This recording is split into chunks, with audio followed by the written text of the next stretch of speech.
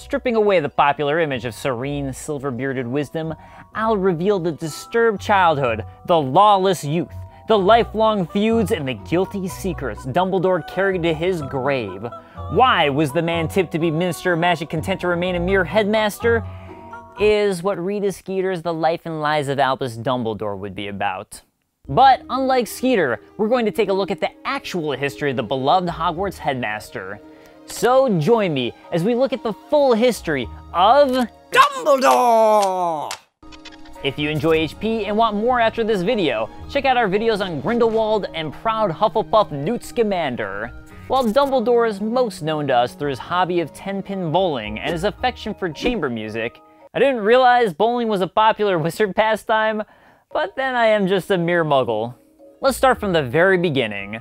Also, as a note, I will be talking about Crimes of Grindelwald spoilers near the end of the video, but I'll let you know when I get to them.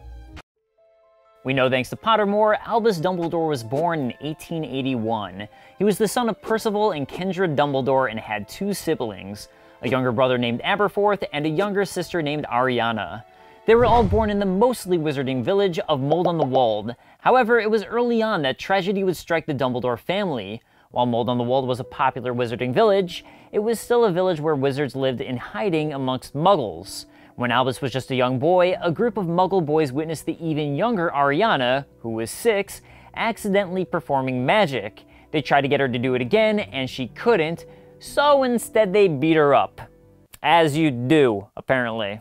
This traumatized Ariana to a point where she refused to use magic, but it built up inside of her, exploding at random points and making her massively dangerous when it happened. Albus's father, Percival, flipped out about this and attacked the children who had traumatized his daughter. For doing so, he was sentenced to prison in Azkaban. While the whole family could reveal the truth of the situation, which might have prevented this prison sentence, they chose to stay silent in order to protect Ariana, who would have been sent to St. Mungo's Hospital. Shortly after this tragedy, Kendra Dumbledore, who is now solely in charge of the family, moved everyone to Godric's Hollow, the same wizarding town Harry Potter would eventually be born in. Albus was then sent to Hogwarts, where nasty rumors about his father spread and haunted him, with him becoming known as the son of a Muggle hater. However, in spite of this, Dumbledore's brilliance allowed him to overcome his familial obstacles. He was both a genius and kind, and teachers and students quickly took notice. During his first day at Hogwarts, Dumbledore met Alphys Doge, who had greenish skin and poxmarks due to contracting dragonpox. Which sounds like the worst first day of school you could ever have. However, Albus still befriended Doge immediately while many had been avoiding him, and according to Doge, by the end of their first year, Albus had already started to become known as the most brilliant student to have ever attended Hogwarts. He helped teach his friends and began corresponding with other famous wizards of the time, such as Nicholas Flamel, creator of the Philosopher's Stone, who, as a side note, was based on the real-life Nicholas Flamel, whom this is a picture of. Real-life Nicholas Flamel was a scribe who, somehow, hundreds of years after his death, became associated with alchemy and created the Philosopher's Stone that could turn metal into gold, as well as drinking an elixir of life for immortality. So smash both of those together and you had the Harry Potter version of the Philosopher's Stone. He also corresponded with Bathilda Bagshot, a famous wizarding historian, and Adalbert Waffling, a magical theoretician behind the theory of waffles and pancakes. And I made none of that up. Dumbledore won every single notable prize Hogwarts offered and became a prefect his 5th year, then a head boy his 7th. While he was in school, papers he wrote for assignments were published in the likes of Transfiguration Today, Challenges in Charming, and The Practical Potioneer. Apparently, he absolutely obliterated his Newt exams, as Griselda Marchbanks, who oversaw Dumbledore in Transfiguration and Charms, commented he'd, quote, done things with a wand she'd never seen before. I'm trying so hard not to make the obvious joke here. You, sure he's gay, J.K. Rowling? After Hogwarts, the world was Albus Dumbledore's oyster. Albus and Alphys Doge planned to tour the world together and meet foreign wizards before pursuing their career. As Dumbledore himself admits to Harry, he wanted glory and wanted to shine. However, another family tragedy was soon to strike. Right when Albus and Doge were about to leave on their trip, Albus's mother, Kendra Dumbledore, died. As the new head of the household, and with the difficult circumstance concerning his sister Ariana, Albus returned home bitter and resentful, feeling like his talents were going to waste. And it was at this point another major event would happen in his life. Gellert Grindelwald. Will we die just a little? Not that Grindelwald! We'll get to Fantastic Beasts later. According to the Life and Lies of Albus Dumbledore, which despite being written by Rita Skeeter, does have nuggets of truth in it, after being expelled from Durmstrang, Grindelwald ended up in Godric Hollow, where his aunt, Bathilda Bagshot, introduced him to Albus. Grindelwald discussed his ideals for a new wizarding world with Dumbledore, one where wizards wouldn't have to live in hiding from muggles, and one where wizards would rule over muggles. He also shared his obsession with the Deathly Hallows, and Dumbledore became infatuated with both of these obsessions. According to J.K. Rowling, after the books were published, Albus Dumbledore was gay and romantically interested in Grindelwald, so it's definitely possible that his romantic interest blindsided him to the darkness of Gellert's plans. Dumbledore states, "Did I know in my heart of hearts what Gellert Grindelwald was? I think I did, but I closed my eyes." He tried to assuage his conscience with empty words and fought to put down his various scruples. Eventually, he wrote a letter to Grindelwald. "Gellert, your point about wizard dominance being for the Muggles' own good, this, I think, is the crucial point. Yes, we have been given power, and yes, the power gives us the right to rule, but it also gives us responsibilities over the ruled. We must stress this point. It will be the foundation stone upon which we build. Where we are opposed, as we surely will be, this must be the basis of all of our counter-arguments. We seize control for the greater good." This phrase, "for the greater good," would be taken by Grindelwald for his eventual campaign. While this was all a certain lowlight in Albus's life, it only lasted a couple months, and would all come to an abrupt end. Albus and Grindelwald schemed to travel the world in search for the Deathly Hallows and to start their plans of wizard domination, and Aberforth found out about this. He protested, knowing Ariana would get dragged along, sparking an argument and an altercation. Gellert, Aberforth, and Albus all fought in a three-way wizarding duel, slinging curses at one another, and some way or another, Ariana was hit by one of these curses and killed. While neither Aberforth nor Albus knew who flung the curse that caused this, knowing it may have been himself, Albus was stricken with guilt and grief. Grindelwald fled from the scene to avoid blame and getting in trouble for what happened, and through this tragedy, Albus returned to his senses and became better for it. Sometime after this, Albus decided to teach at Hogwarts. I'm not sure exactly when, as he was credited with discovering the 12 uses of dragon's blood, which has also been somewhat contested by Rita Skeeter, meaning the contesting it probably is a load of bull, so this may have been after or before. He was offered the job of Minister of Magic, but having seen his own dark side and what power did to him, decided to decline the offer. At Hogwarts, Dumbledore taught Defense of the Dark Arts and eventually Transfiguration. By the 1930s, Dumbledore had also begun recruiting students for Hogwarts. In 1938, he visited Wolves Orphanage, where he would find a peculiar young boy, one who was charming, but Dumbledore immediately noticed had certain instincts for cruelty, secrecy, and domination. This boy was Tom Riddle, whom the wizarding world would learn to fear as Voldemort. While Tom Riddle attended Hogwarts, Dumbledore would be the only one to watch him and see through his obvious charms. Tom Riddle gained entrance to the Chamber of Secrets and unleashed the Basilisk, which ended up killing Myrtle Warren, better known as Moaning Myrtle. While Riddle was able to successfully frame Hagrid and his pet acromantula, Aragog, getting Hagrid expelled, Dumbledore was the only one to see through his lies and suspect it was in fact Riddle who was behind the death. In 1945, Dumbledore would become entangled with Grindelwald again. Grindelwald was raising an army, and Dumbledore stayed clear away in fear of Grindelwald, mostly out of the fear that Grindelwald would reveal to Dumbledore who had killed Ariana on that fateful day, and it might have been Albus himself. However, as Gellert continued to grow in power and followers, there came a point where too many people were dying and Grindelwald seemed unstoppable. Finally, Dumbledore stepped up, dueled with Grindelwald, and won the duel. Grindelwald had stolen the Elder Wand, and by winning the duel, now Albus had procured for himself the Elder Wand. Which also shows you just how tremendously powerful of a wizard Dumbledore was if he could stop a dangerous and powerful wizard like Grindelwald who was using the Elder Wand against him. This would live on to be considered one of Dumbledore's greatest achievements, with it even being mentioned on Albus's chocolate frog card. Dumbledore is particularly famous for his defeat of the Dark Wizard Grindelwald in 1945. Come on. Once again, while teaching at Hogwarts, Dumbledore was frequently offered the position of Minister of Magic, which he regularly turned down. Eventually, sometime shortly after 1965, Albus Dumbledore was appointed headmaster of Hogwarts. Around this point, Tom Riddle, now known as Lord Voldemort, returned to Hogwarts to ask Dumbledore for a position as a teacher in defense of the dark arts. Dumbledore turned Voldemort down, who was furious. When Remus Lupin, who had already been bitten by a werewolf, tried to attend Hogwarts, he was relieved to find Dumbledore sympathetic to his plight. Dumbledore made both the Shrieking Shack and Whomping Willow to guard it, so Remus could hide there during his transformations. It's also through Lupin we know the vague vicinity of when Dumbledore became headmaster, as he fondly recalls it was sometime shortly after he was bit as a child that Dumbledore was given the prestigious title. When Lord Voldemort truly rose to power and prominence in 1970, Dumbledore took a quick stand against him, creating the Order of the Phoenix, a secret organization for those who would stand up to the Death Eaters and Voldemort. It was around this time Dumbledore would be involved in what would come to cause all of the major events of the Harry Potter books. Albus was interviewing Sybil Trelawney for the position of divination professor at Hogwarts.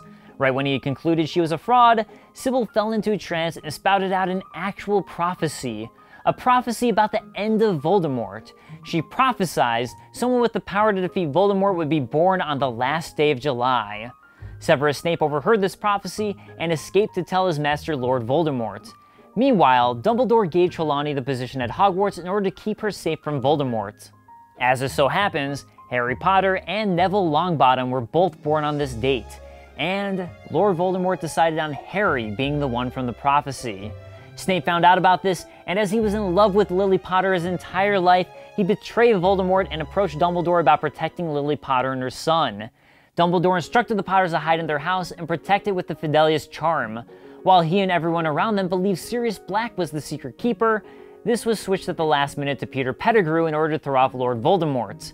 While the Potters hid, Dumbledore acquired the invisibility cloak from them which he wanted to inspect, as he was still interested in the Deathly Hallows. As fate would have it, Peter Pettigrew betrayed the Potters for Lord Voldemort, and as we all know, Harry Potter would become the boy who lived. At this point, I'm not going to talk about everything Dumbledore's done throughout the Harry Potter books, as it's both a lot and is pretty common knowledge if you read the books, but I do want to highlight some of the important points. After Harry's parents died, Dumbledore had him sent to live with his relatives, the Dursleys, unaware of their extreme prejudice against wizards. He was, however, aware that Voldemort may still somehow be living on, and was, at the very least, able to keep Harry safe by having him live with the Dursleys, casting charms so Voldemort couldn't hurt him while he lived with blood relatives. Dumbledore also hired Severus Snape to work at Hogwarts. While Snape wanted a position in defense of the dark arts, Dumbledore refused and kept him as the potions master, which probably was a better call anyways, as Snape was somewhat of a genius in potions. While Voldemort attempted to come back to life with the Philosopher's Stone, it was specifically the events of the second Harry Potter book and the Chamber of Secrets which truly tipped Dumbledore off to Voldemort's Horcruxes. Dumbledore became highly suspicious of Tom Riddle's diary, not only that it was itself a Horcrux, but that Voldemort had created more. Things came to a head once again when in Harry's 4th year, Harry was transported to a graveyard at the end of the Triwizard Tournament, and his blood was used to bring Lord Voldemort back to life. While Cornelius Fudge and the Ministry of Magic refused to believe this, Dumbledore did, once again preparing the Order of the Phoenix to fight Voldemort. Out of fear and not wanting to hear the truth, Dumbledore suffered severe political consequences for stating Voldemort had returned. He was voted out of the International Confederation of Wizards and was demoted from Chief Warlock of the Wizengamot. Of course, Dumbledore, who always had a good-natured humor to him, at least in his old age, commented he didn't care as long as he was still one of the chocolate frog cards. Near the end of Harry Potter's 5th year, the wizarding world was forced to accept the truth when Cornelius Fudge himself witnessed Voldemort's return. Harry Potter and members of Dumbledore's army had fallen for a trap laid out by Voldemort and the Death Eaters in the Ministry of Magic. Fortunately, Snape tipped off the Order of the Phoenix, and while members arrived to help out, Dumbledore himself arrived at the Ministry to fight off the Death Eaters, save everyone, and duel with Voldemort, who ended up needing to flee. The summer after this, Dumbledore went in search of Voldemort's remaining Horcruxes. He was able to find Marvolo Gaunt's ring, another of the Horcruxes, which contained the final Deathly Hallow, the Resurrection Stone. Dumbledore's grief and desire to see his family again was overbearing, and he abandoned all caution trying on the ring. The ring immediately cursed him, and with the help of Snape, Dumbledore was able to briefly contain the curse to his hand.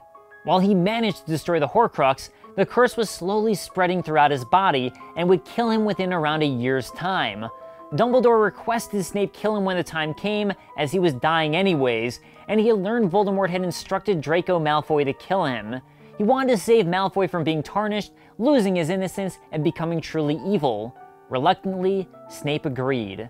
Finally, Dumbledore passed on clues and information to Harry Potter about the Horcruxes in order to pass on the duty and ensure Voldemort was stopped once and for all. He had also figured out Harry was a Horcrux and hoped to instill the virtue in Harry to allow Harry to think he was giving up his life in self-sacrifice. In June 1997, Dumbledore allowed Harry to accompany him in finding and destroying one of these Horcruxes, Slytherin's locket. The event weakened Dumbledore, and the two survived the nightmare of an event involving Fury and Harry being forced to put poison down Dumbledore's throat, only to arrive at a Hogwarts that had been penetrated by Death Eaters thanks to the efforts of Draco Malfoy. Dumbledore immediately cast a full body bind curse on Harry, so Harry couldn't help out or intervene. While Draco disarmed Dumbledore of his wand, unknowingly becoming the owner of the Elder Wand, Dumbledore pleaded with Snape, who was soon to arrive to finish himself off. Snape obeyed, killing Dumbledore and sparing Malfoy of the duty, all while playing double agent against the Death Eaters and convincing Harry Snape was a murderous liar. Dumbledore's fight against Voldemort wouldn't end here. Knowing he was soon to die, he left Harry, Hermione, and Ron items in his will that would make it past the Ministry of Magic and serve as major clues for them in finding and destroying the final Horcruxes.